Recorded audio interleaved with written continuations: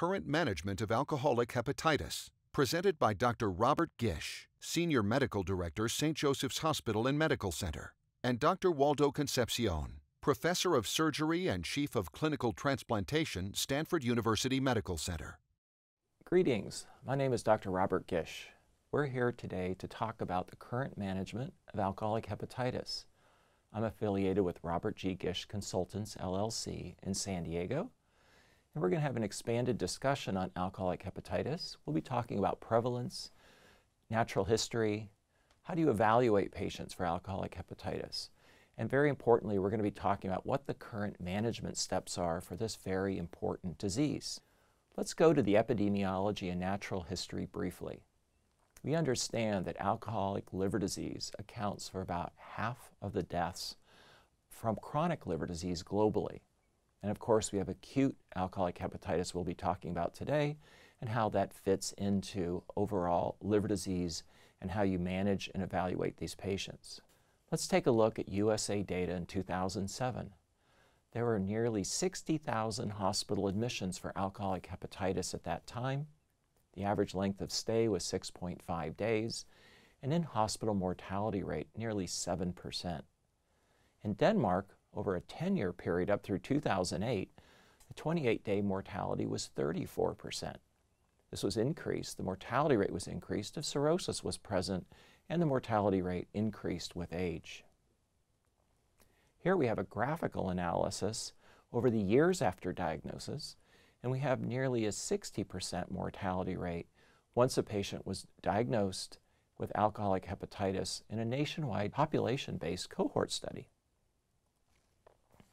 Let's now move to the current management of alcoholic hepatitis, and management, of course, starts with clinical presentation. Alcoholic hepatitis typically presents with jaundice and right upper quadrant pain. The liver is quite tender. There's always, or almost always, a high white count. That white count may be 11,000 or in some cases as high as 60,000. Very commonly, patients have a fever, but no bacterial or viral etiology for that fever, and it's believed that fever is associated with the systemic inflammatory response as well as the hepatic inflammatory response. Most cases of alcoholic hepatitis are superimposed on end-stage chronic liver disease from alcohol, but of course you might have fatty liver or hepatitis C in the background. You really need to distinguish the component of end-stage liver disease and the component of acute alcoholic injury, and that is best done by performing a liver biopsy. The diagnostic approach to alcoholic hepatitis is expanded here.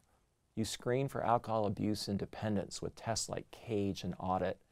One that's not listed here is the MASS test or Michigan Alcohol Self-Assessment Test. You confirm that diagnosis with a thorough history, basically from family members or support individuals, a good overall history, medical history, and physical examination. You're going to look at the AST and ALT tests, level, and ratio.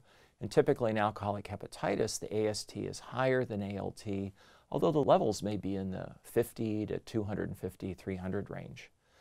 Repeating here about the liver biopsy, keep thinking about a biopsy in these patients to score stage liver disease, alcoholic hepatitis, background liver disease, severity of cirrhosis as well. You're going to evaluate for other causes of liver dysfunction, including infection and heart disease. Do a thorough history, physical, laboratory assessment. Now, what about alcohol abuse? This typically precedes alcohol dependence, alcoholic liver injury, alcoholic hepatitis. You're going to look at the liver enzymes, and in early stages of this disease, the ALT may be higher than the AST, and levels may be normal or very mildly elevated.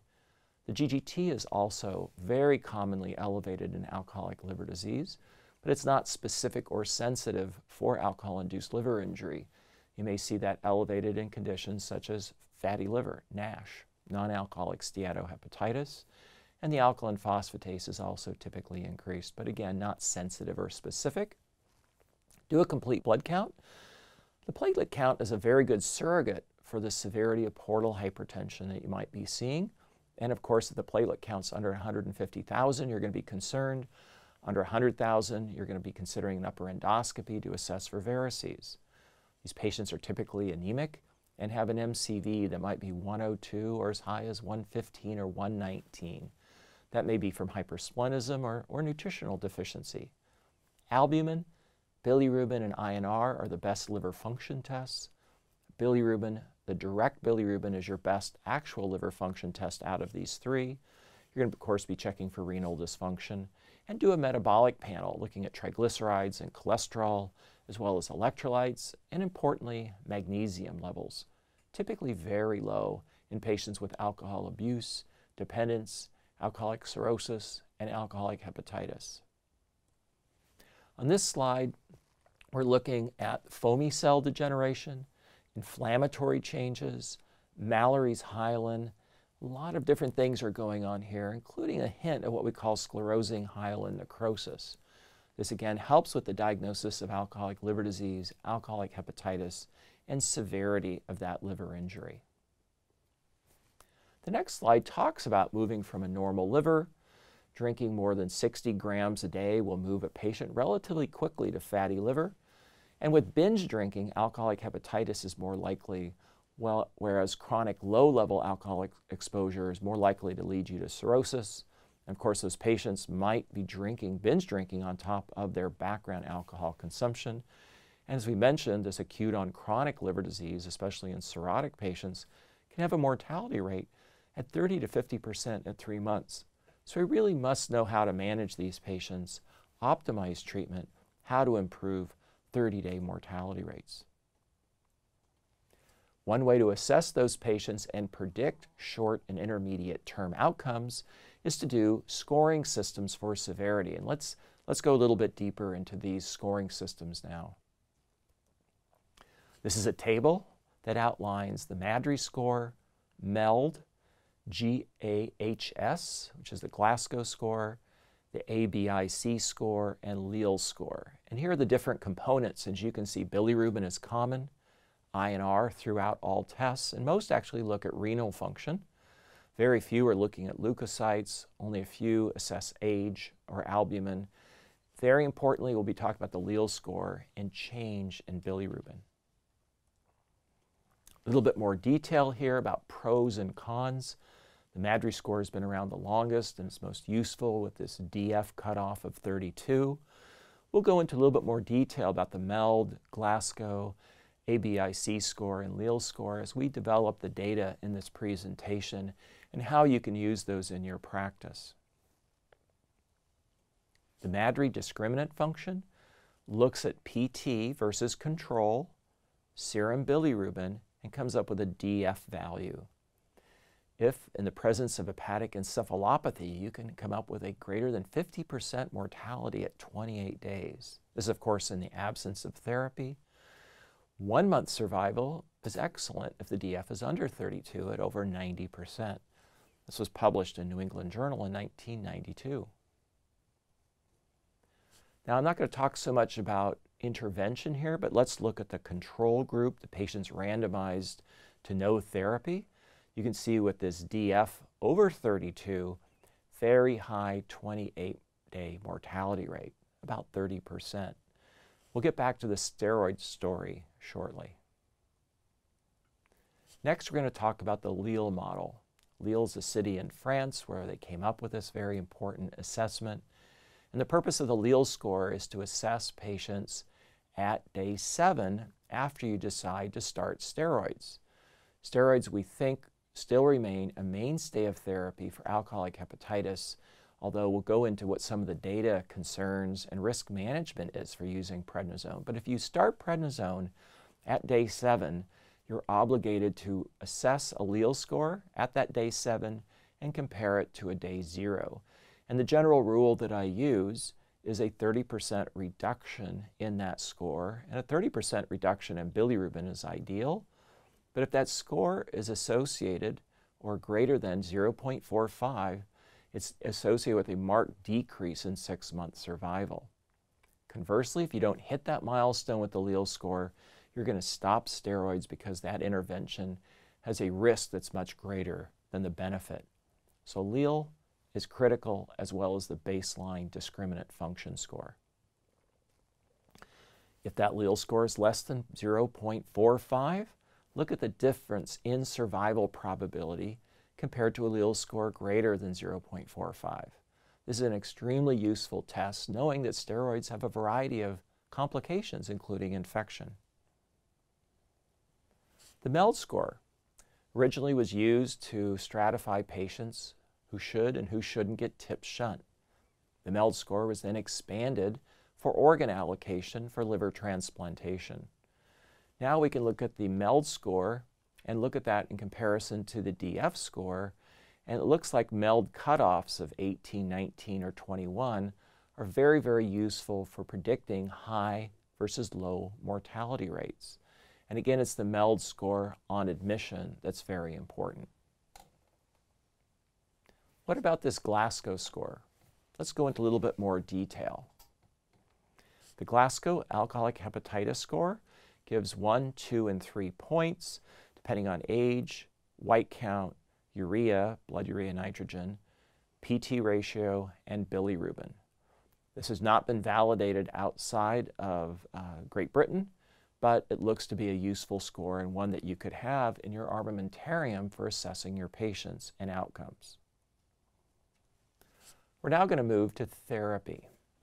Let's talk about how we're treating alcoholic hepatitis today and what's the data behind the choice of treatments for this very important and highly fatal disease. Well, general measures, you're going to support those patients with IV fluids, electrolyte support, monitoring for infections, treating hepatic encephalopathy, managing GI bleeding. But we're going to get into some more specific treatment now for specifically alcoholic hepatitis. Now, of course, you're going to remove alcohol. You're going to manage alcohol withdrawal symptoms and signs. You're going to do cultures with septic screening, blood cultures, urine cultures, and sputum. You're going to maximize nutrition. We'll talk about some more data on that in a moment. You're not going to use nonsteroidals. You're not going to use aminoglycosides. You're going to avoid radiologic contrast for CT scans. And you're going to consider, at least in the US, MOA, which is midodrine, octreotide, and albumin, especially if you're seeing changes in creatinine that are consistent with hepatorenal syndrome. Terlipressin is not yet approved in the US, but available in many countries globally, and also part of standard of care for that syndrome. What about malnutrition? Alcoholic patients with and without alcoholic liver disease have varying severity of nutritional deficiencies. You can see up in the upper left corner, no disease to severe disease with severe alcoholic signs. So really need to assess your patients for sarcopenia. What's their muscle mass? Look at albumin, look at prealbumin, look at muscle strength. Are they able to walk? Just look at their general physical exam and signs of muscle wasting that are present. This nutritional assessment, I believe, is critical to help improve patient management and improve patient survival. Enteral or parenteral nutrition has been a controversy in managing alcoholic liver disease and alcoholic hepatitis over the last 2 to 3 decades. And really what this table is showing is that amino acid or branched chain amino acid supplements really don't have a significant role in managing these patients. The data is weak or negative, and these treatments are very expensive.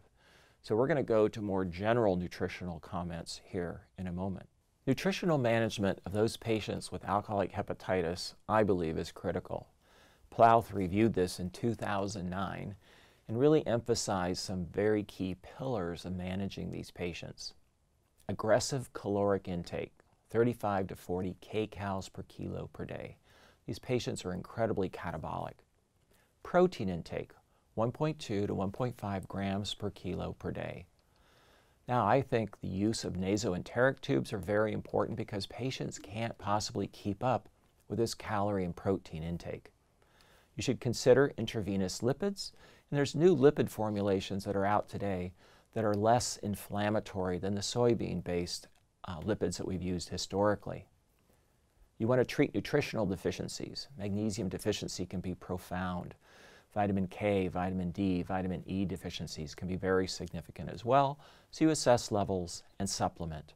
These are critical parts of managing these patients with severe nutritional deficiencies. This nutritional therapy is a stepwise approach, but we know that mortality increases or correlates with low calorie intake. Medium chain triglycerides would be an option as well. Enteral is preferred to parenteral supplementation. Now, what about nutrition versus prednisone? This is an interesting study with nasoduodenal tube feeds at 2,000 kcals per day, 35 patients for 28 days, versus prednisolone, typical dose, 40 milligrams per day, also for 28 days. There was no difference in 28 mortality between the patient groups. This is very, very important, but the mortality rate during follow-up was much higher in the steroid group at 27% versus 8%. So you could summarize here, the nutritional support equals steroids, short-term, and long-term, steroids has a much higher complication rate. So I'm a strong supporter of nutritional support for these patients with information derived from this study. The composition of the enteral diet, protein, carbs, fat, monitor sodium levels. As you know, sodium can be low in patients with alcoholic hepatitis, as well as other forms of acute and chronic liver disease. You want to keep the sodium level above 130. You want an excellent amount of free water, watching BUN and creatinine ratios, looking at urine lights, looking at urine osmolality. And you want this high caloric density due to the high amounts of calories needed for their stress level. Causes of death during treatments, quite interesting in the steroid group versus the total enteral nutrition. But you're seeing a variety of different complications in these groups. And it looks from this study, my interpretation is that total enteral nutrition doesn't increase complications. There's often fears of placing tube feeds, often because of discomfort or perceptions. Really, I think the benefit outweighs risks. A little bit more on follow-up phase and look at all the complications of steroids, whereas minimal complications in the total enteral nutrition group. More about infections during that 28-day period with a list of the different bacteria in the right column that can be seen. Close monitoring for pulmonary, blood, urine, and peritoneal infections is critical in these patients. A little bit more during that 28-day period, the type of infection and the organisms. This is the difference in survival, 62% versus standard at 40%. Now, this did not reach statistical significance, probably due to the fact that it was underpowered, but I still believe that this has a benefit that outweighs risks. A little bit more here about probability of survival during the entire period. You're looking again at better survival in the enteral nutrition versus the standard treatment group. In conclusion, total enteral nutrition is as effective as steroids in the short term and may be safer in the long term, and does supply intensive nutritional support for these patients with severe nutritional deficiencies. Let's now talk about steroids in more detail. What's the data? Where do we consider using these medications? This is a systematic review of glucocorticoids for alcoholic hepatitis using the Cochrane system and published by the Cochrane Hepatobiliary Group. In this systematic review with meta-analyses, trial sequential analyses, and randomized trials, there was a favorable trend towards treatment with prednisone, even though the number of high-quality studies was relatively low at about 6. A little bit more here. Again, the systematic review, trial sequence analysis, showing trends in favor of treatment, looking at MADRI score over 31 as a specific criteria in the top group. Corticosteroids improve short-term survival in patients with severe alcoholic hepatitis. This was published in Gut in 2011 by Philippe Mathurin. Very important to look at the statistical difference of p-value of 0.0005 benefiting steroids over the non-steroid treatment group. Corticosteroids improve short-term survival. This again is a little bit more data talking about steroids and the hazard ratio, about a 60% reduction. MADRI score cutoff that we described before, And very importantly here, they looked at this Lille model and this 7-day response according to Lille criteria, showing a very, very good difference in survival. Also data here saying the patients with encephalopathy appeared to benefit as well. Therefore, our encephalopathy is a screening test for steroids and steroid use. Early change in bilirubin level. This is a very, very nice summary slide saying a bilirubin change at 7 days is a predictor of utility of steroids, continuing steroids for those patients. So you can look at the Lille model and do some, I'd say, fancy or extensive calculations, or you can look just at the bilirubin at day 7. I have this simple rule, looking for a 30% bilirubin reduction to justify prednisone continuation. This is a graph looking at the Lille model, which is an AUC, and it talks about the accuracy of the Lille model or improvement of the Lille model in terms of predicting outcomes. I think this is very important. The Lille model be part of your armamentarium. And at 7 days, you don't meet the Lille criteria or the bilirubin criteria, stop prednisolone or prednisone or the specific steroid that you're using. Interesting here again, talking about survival differences with the Lille score using that 0.45 cutoff. A little bit more, responders versus non-responders, looking at this difference in survival. Non-responders, no differences in survival, with steroids looking out 28 days. Make sure you exclude SBP, do a paracentesis on all patients with ascites. You want to rule out an infection. Prophylaxis with one of the fluoxetins. Norfloxacin's no longer available, but that was what the original data showed. So Cipro or Levaquin would be options. Treat infections aggressively if present. Also UTIs, pulmonary infections, bacteremia. Now let's talk about another critical recent study called the STAPA trial for alcoholic hepatitis. This looked at prednisolone with pentoxifylline, prednisolone with placebo, pentoxifylline with placebo, or double placebo, and percent mortality rates were similar across these groups. Very large study. This put a little bit of a stop on using prednisolone, but we have to look at this study critically in terms of subset analyses and what occurred in special patient populations. We're now going to move to pentoxifylline.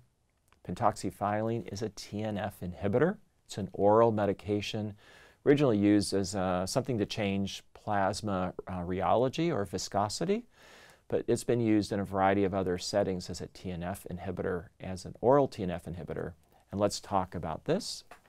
This is a study from Hepatitis, who showed that about 50 patients in each arm, the pentoxifylline helped patients who had renal insufficiency, signs of hepatorenal syndrome. So pentoxifylline remains as an option, not necessarily a protocol-driven therapy, but as an option in managing patients, especially if they're showing signs of progressive renal injury or insufficiency. Pentoxifylline in general did not decrease short-term mortality rate, did reduce complications in patients with advanced cirrhosis. So in the new guidance document, Managing Alcoholic Hepatitis, pentoxifylline remains as an option, but not a requirement or specific guidelines in managing such patients. 36 out of 34 patients in each arm, 30 to 35% mortality rate was seen in a corticosteroid plus pentoxifylline versus steroids alone.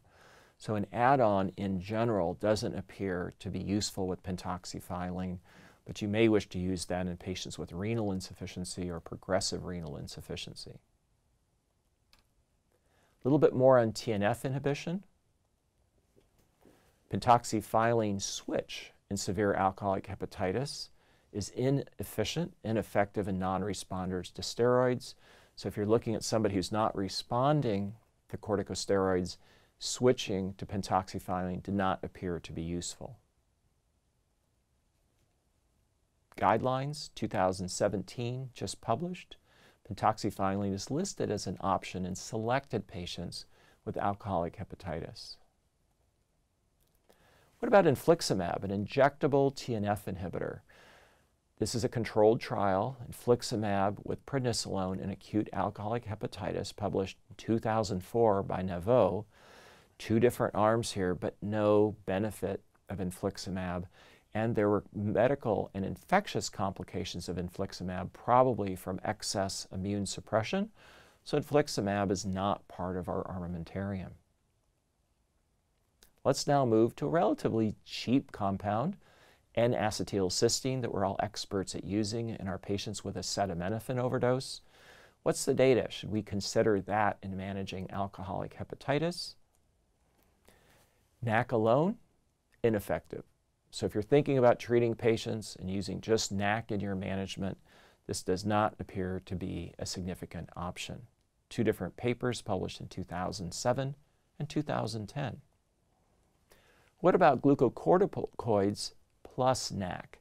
This was published from a French group in severe alcoholic hepatitis. There was a trend towards N-acetylcysteine improving survival, but it did not reach statistical significance. So I think this is back to the art of managing these patients. But the data does not support NAC specifically as an add-on to glucocorticoids. What about using N-acetylcysteine with glucocorticoids? In this French study, there was a trend towards improved survival when you added NAC to prednisolone, but it did not reach statistical significance. This brings us back to the art of managing alcoholic hepatitis and a consideration for NAC as an add-on in patients, but the data is not strongly supportive. Dr. Concepcion from Stanford will now present additional current and future treatment options. My name is Waldo Concepcion. I'm professor of surgery at Stanford University. And today we're going to talk about current management of alcoholic hepatitis. We're going to focus today on therapy, more specifically liver transplantation. Defining today the role of liver transplantation for acute alcoholic hepatitis is a significant task. The studies that we have done in patients in which severe alcoholic with a high index of damage due to the alcoholic hepatitis with no response to steroids, the 6-month mortality for this cohort of patients is approximately 70%. We're talking about a very deleterious condition in which at the present time we require more study and more therapies available for these patients. One of the important aspects that we have seen for liver transplantation in these patients is that we require at the present time 6 months sobriety. As we know now, and we have known for a while, 6 months sobriety is a poor indicator for alcohol recidivism. We are looking, and we have been looking recently more about what better predictors are for preventing recidivism, and we have been able to focus on social support and psychiatric comorbidities. Patients with alcoholic hepatitis that have not been widely considered for transplant due to lack of 6 months of sobriety, despite of liver transplant being established as a therapy, is a concern in this day and age. The fact that the 6 months are not met on some of the patients is a factor that concerns because most of them are very ill, as we mentioned before, with a high mortality, and time is not in their favor. The possible barriers that are for the wider use of liver transplantation includes the fear of recidivism, donor organ shortage, social and ethical considerations. In looking at this challenge, we have a very important publication that was published in 2011 by the study group from France and Belgium, led by Dr. Mathurin, in which they published a paper called Early Liver Transplantation, the French and Belgian Experience. In this group, they addressed the issue of early transplantation for alcoholic hepatitis. Early liver transplantation in non-responders undergoing their first event of liver disease. Non-responders were identified if the Lilly score was more than 0.45 or worsening of the liver function by day 7. This is an important aspect. These are patients that medical therapy did not succeed. There were 7 centers performed transplant for early liver transplant for patients with severe alcoholic hepatitis. The severity was already described, and all these patients were considered non-responder to steroids. Important to mention, all these patients was the first decompensation event. All these patients were characterized as having good psychosocial support. Patients agreed with the treating team to undergo a lifelong alcohol abstinence, and all members of the evaluation team and treatment team, including hepatologists, nurses, surgeons, social workers, resident fellows, all of them in a conjoined session decided to list this patient for transplantation, that they were suitable candidates. Important is to mention that in the evaluation of this patient was a different model that was used, in the sense that it's a comprehensive model that started first with the evaluation from the immediate team, the nurses, residents, fellows, then went to the hepatologists, then to the specialist, the addiction specialist, and finally a total decision between the surgeon, anesthesiologist, and hepatologist. This is important because everyone that is involved in the patient, caring for these patients, has a different opinion, has a different angle in which will help to the evaluation of these patients. If you look at the outcomes for early liver transplant for alcoholic hepatitis, they're significant, that are worth mentioning. The group that responded to medical management, that were the control, at 6 months, there were a 85% survival on these patients that were responders. In the patients in which they were not considered non-responders, that essentially underwent medical therapy and progressed, there was a survival rate of 30%. The exciting part is that patients in which were selected according to the parameters that we mentioned before, they had a 77.6% survival at 6 months on this selected group. Other observations that were made on this cohort of patients is that no alcoholic relapse was present on this patient within 6 months period. They dedicated themselves to follow the steps that were prepared for them.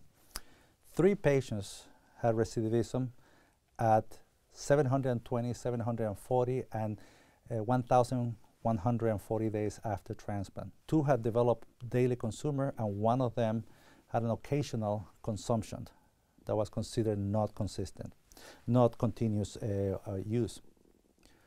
In the area of what number of these patients represented the total volume of this patient in relation with the total transplant volume, the 2 centers describes that it was 1.83% of the transplant were these patients recruited into the severe alcoholic hepatitis. If you look at a corresponding number of patients that were involved in all the cohort of centers involved, it was 2.92% and 8.25% respectively. So this gives you the idea that this is a very severe lethal disease. The non-responder patients is really a group that is very, very threatening with survival if they don't undergo liver transplant. But at the same time, very few of them qualify and survive long enough to undergo liver transplant. If you look at the survival, 1 year survival of the liver transplant recipients versus control for severe alcoholic hepatitis was 77% survival for the transplant group and 23% survival with the severe control patients that did not undergo liver transplant. This is a very important number in the sense that 77% of the group that underwent transplant were able to be helped with transplant. This is important to mention that this is a complete new findings that we have now to proceed forward in the United States. Recently, in 2015, Hassanin performed a national survey. Out of 110 centers in the United States that perform liver transplant, 45 answered the survey. Out of this group, 12 out of 45 centers, a significant 27%, reported listing patients for alcoholic hepatitis. So out of 3,290 transplants performed in this cohort, only 45 were done for severe alcoholic hepatitis, or a 1.37%. The survival on this group of patients was at 6 months, 93%, at 1 year, 93%, and at 5 years, 87%. The alcohol recidivism of this group of patients was 17%. Remember, this is a group of acute severe hepatitis, alcoholic hepatitis. Comparing the 17% of alcoholic recidivism on patients that were from this group of acute is compared to the 15 to 20% that's in the literature on these patients that have been transplanted for alcoholic cirrhosis. We can say that in selected group of patients, under the parameters that we described before, this is a group that can be considered for transplantation. Again, very selected group. When we talk about severe alcoholic hepatitis and liver transplantation, we have come a long way. In my personal experience, I was in the early 80s when liver transplantation was completely a contraindication for liver transplantation as cirrhotic as an acute. Why? Because we consider this was not a disease that we're going to transplant. If we follow the history from there, we can see that in 2006 in Lancet, there was a formal recognition that alcoholic hepatitis is an absolute contraindication in the United Kingdom for liver transplantation. First of all, abstinent pre-transplant is necessary to exclude those that will improve and not need transplantation. So timeline, that's 6 months, whatever time of that was important to determine this. And abstinence is a useful time for assess and verify alcohol addictive behavior. But we understand that 6 months rule is not a robust criterion for these patients. What we assumed that was true and the data, both of them don't correlate. And these thoughts have been coming through years. Are we doing the right decisions for this significant danger group of the severe alcoholic hepatitis? If you look at Foster publication in Hepatology 1997, bringing parameters for alcoholic liver disease, you will see that abstinence, less than 6 months in his studies, produced significant amount of recidivism. There was significant emphasis on the more than 6 months to provide patients to be safe for transplantation. Going forward, and if you look at January 2005, there was a consensus conference that said indication for liver transplantation. Everybody in that context at the end said we need a wait and watch strategy using the 6 months criterion. May be unfair for these patients that are non-responders. Maybe there be a selected group of patients that should not die in this period of time, waiting to get improvement from medical therapy, or if they're improved, they're going to die. Immediately, pilot studies were recommended for evaluating this group for early transplantation on non-responders of severe acute alcoholic hepatitis. So we look back, alcoholic hepatitis is an acute presentation of alcoholic liver disease.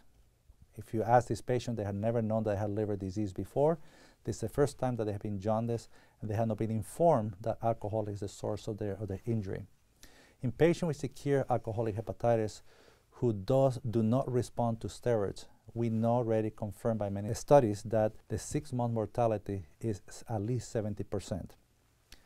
The treatment options, if you look at you want to focus on the therapeutic modalities available for these groups, we have steroids that have been proven to have effect on some of the patients, and nutrition. Liver transplantation is an effective therapy offered for selected group of patients with severe alcoholic hepatitis.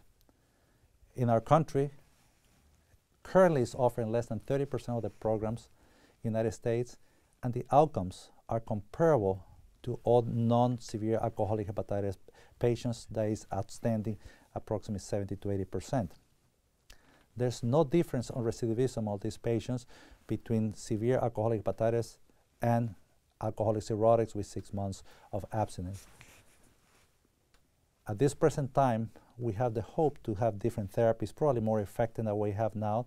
Some of them are based in altering the gut microbiome and preventing the leaky gut syndrome that is a source of many of the complications. Other treatments that are available in the horizon are the use of G-CSF. If we look at the concept of G-CSF, is the granulocyte stimulating factor. It's an effective agent to mobilize hematopoietic stem cells to different areas of the body, in this case improve liver function, as well as survival in patients with severe alcoholic hepatitis. This is some of the areas that in the future we're going to be hearing more in the treatment of these patients. The next alternative that we have for treating this patient is the MARS system, or ECAD, extracorporeal albumin dialysis. This system is a hemofiltration system in which, as in dialysis, a catheter is placed, the blood is extracted from the body, put on a system in which the plasma is circulated through different columns. One is water soluble, another is protein bound, and another was lipid soluble, in which different type of toxic agents are removed through adsorption. This system has been in use for a long time. I have used it about 20 years ago, and in selected patients can offer improvements. If you look at the long-term survival effect of doing this therapy on patients with severe alcoholic hepatitis, we still have significant amount of patient loss. Our next treatment modality that we have for patients with severe alcoholic hepatitis is the ELAD system. The ELAD system is a human cell-based support system designed to improve the survival in acute forms of liver failure. This system is based on using allogeneic cellular therapy and is delivered in a continuous-based treatment between 3 and 5 days. If I can let you imagine in your imagination that this system has 4 cartridges in which allocated inside of them is a total of 440 grams of cells, human cells that are C3A liver-derived cells. These are liver-like cells, not specifically hepatocytes, and we'll talk a little more later about the function. Initially, I personally believe that the cells, what we're doing is purifying the blood. But a lot more studies have been done, a lot more investigation have been done, and what these cells do is to interact with the plasma, infusing, delivering factors that will help the liver improve. A lot of these agents also interact directly with agents that promote inflammation, controlling them and decreasing the amount of inflammation. All these factors are done by these cells interacting directly with the plasma and returning some of these factors into the patient. Several studies have been done over time using the ELAD system. First study was to see how can we make it safe. Now, the VTI 208, we created this study to evaluate what's the effect of the ELAD on acute alcoholic hepatitis. In August 21st, 2015, we presented that the system was not being able to modify survival. And we presented that. Personally, I was completely say, well, gosh, this is really terrible. But when we start analyzing, when we start looking at what went right and what went wrong, one of the aspects that we found out is that there's a cohort of group in which the injury, the liver injury and the total body injury is not as advanced. Using the MEL score, statistically we found a MEL score of 28. These are patients who still have significant amount of injury, still have significant amount of mortality due to the injury and non-responders, but they are not in the terminal phase of the injury, can be very well suitable to receive benefit from the ELAD system. And from this group, we learned also that this group also, even though they have side effects, and we can mention them, there's still a significant amount of them that can present side effects, and we can, some of them even stop the ELAD because of the complications that can happen, but it's a low number. Understanding these factors, we can then proceed to find out the safety of the ELAD, found the cohort of patients in which we can treat successfully, and from there develop what we're looking for today is what I call the trial VTL 308. This is a multi-center, multinational trial. These are patients with MELT less than 30. This involves a INR less than 2.5, a creatinine less than 1.3 milligrams per deciliter, and age less than 50 years of age.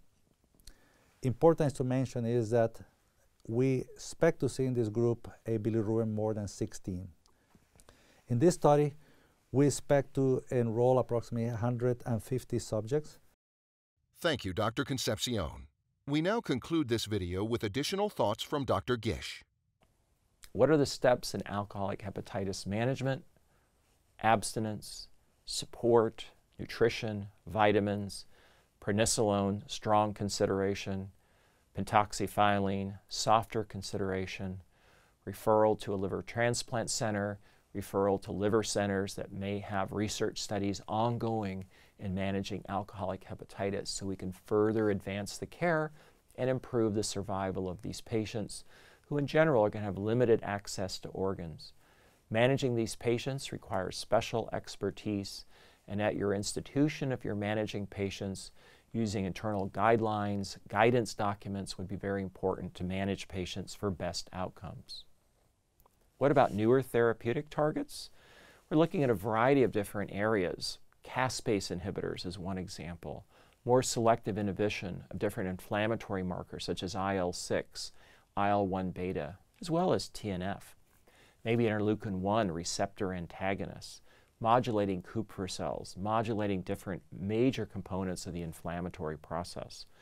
Decreasing gut permeability, changing the biome in the GI tract, potentially with probiotics. Other support options will be looked at in patients short-term and long-term. So in conclusion, we have therapeutic algorithms for managing alcoholic liver disease, also recent guidelines for managing acute alcoholic hepatitis, staging disease, support, nutritional assessment, nutritional support, feeding, prednisolone, pentoxifylline, clinical trials, managing their underlying liver disease are all critical steps to maximize outcome in these patients. Surgeon General recently announced that both drug dependence and alcohol dependence should be treated as medical diseases with, of course, a full psychiatric assessment. More on therapeutic algorithms, look at how recent their jaundice occurred, what's their long-standing alcoholism and recidivism rate, what about GI bleeding in these patients, look at liver chemistries, do discriminant functions, think about the Lille score in managing your patients. Consider working with a liver unit, a liver transplant center, and centers that have clinical trials available. A little bit more about avoiding nephrotoxicity, discussing the possibility of using N-acetylcysteine, and improving overall outcomes by looking at quality indicators at your institution.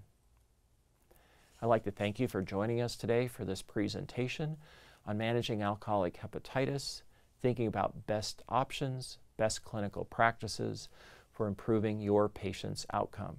Thank you very much.